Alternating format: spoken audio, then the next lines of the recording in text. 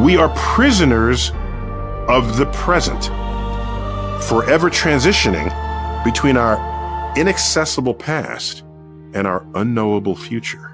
But let's think this through. How would you imprison a two-dimensional creature? Draw a line. What kind of line? A square. A square. Just draw a square. That's its prison cell. Yeah. But we say, wait, just step up out of it and then you escape. Good to go. I don't know what you're talking about. I'm fully locked in. Fully locked in. How do we put us in a cell? We have 6 walls. Right. A ceiling, floor, 4 walls around us. Right.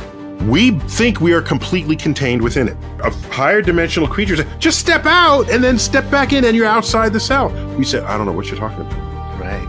Wait a minute. I said a 4-dimensional creature. If we had access to the 4th dimension, which for us is what? Time.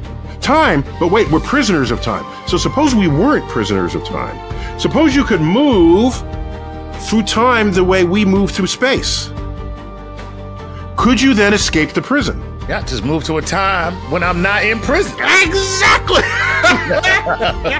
Just say, let me get out of these 6 walls here. You just go back to a time before you got put in a prison, or go to the future where you were let go from the prison. Right. Each of those counts as escaping the prison without ever breaking down the wall. Right. So time can serve that same role if you had access to the past and to the future. That's pretty cool, man. Of course, we go higher, this 5th dimension, 6th dimensions, this sort of thing. And mathematically, you can calculate what all the properties are. And it's fascinating to watch. Another quick one, you ready? Go ahead. Knots in strings only exist in 3 dimensions. Okay. In other words, in a 4th dimension,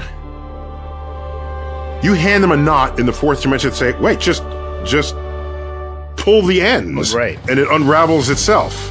That's the same thing as we 3-dimensional people looking at 2-dimensional people, and they have a string that just has this loop in it.